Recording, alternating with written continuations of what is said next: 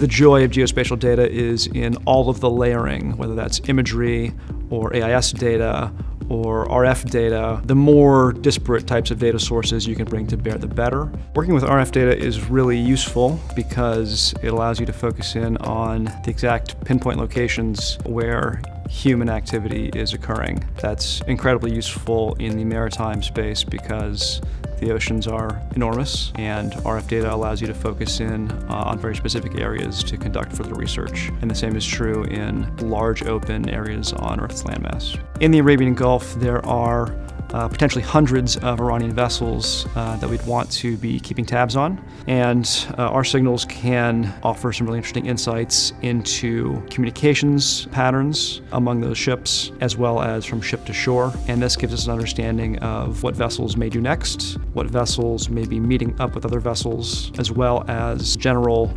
situational awareness of a highly strategically important part of the world.